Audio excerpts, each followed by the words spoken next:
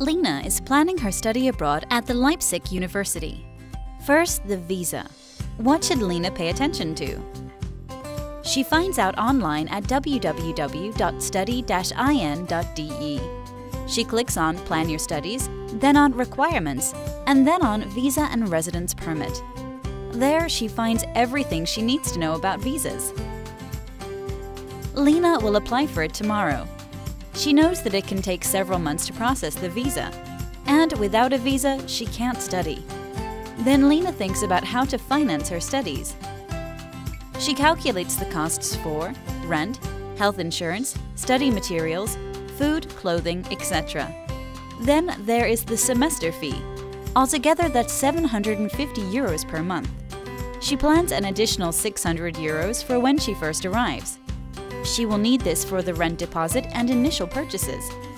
Because German scholarships usually only support advanced students, Lina thinks about alternative financing options. Finally, Lina looks for accommodation. She has opted for a room in a student hall of residence.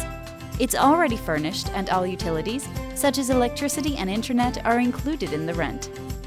Lina visits the website of the Leipzig Student Services.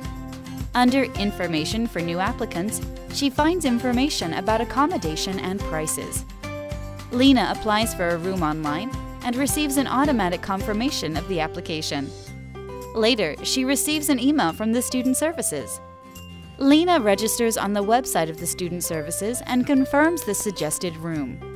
Because she knows if she misses the deadline, the room is gone. Now she receives a firm reservation. She's done it.